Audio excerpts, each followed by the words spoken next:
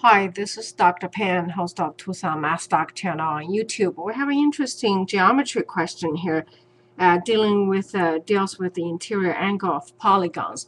As you remember, interior each angle is n minus 2 times 180 degrees divided by n. That's the interior angle of each polygon. Each angle of the interior for this polygon, for any polygon, where n is the size.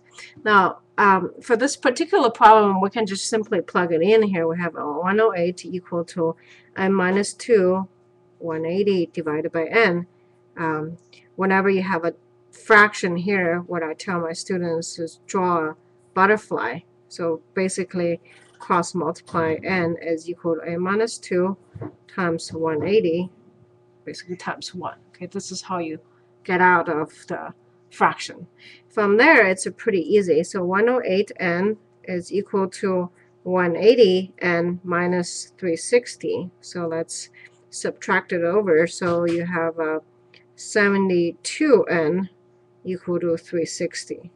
Okay, so technically it's minus, but one more step, it's 360. Okay, so let's make sure I got all the math correct. So added this one, it's 180 and that's 30. Okay, so n is equal to 5. So it's basically a pentagon. 72, 5, 36. Okay, so once you have the equation, it's pretty easy to solve. Now, this equation, I don't know about you, I often had a problem memorizing it until I realized something very simple, and I think that would help you. If you have a triangle, everybody knows triangle has 180. Okay, now watch when you have a square. A square is really just two triangles. Okay, the reason it's two is that if you have 4 corners, 4 minus 2, because you needed 2 connected to actually make a triangle, this is equal to number of triangles that you have.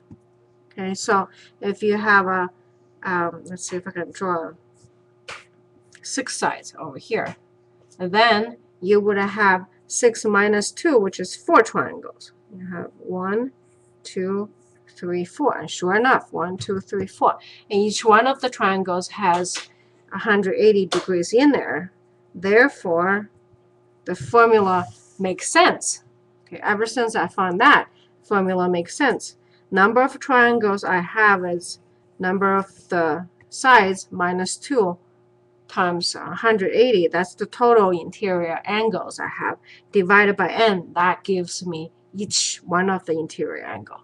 All right, hope this helped. Have a confident day.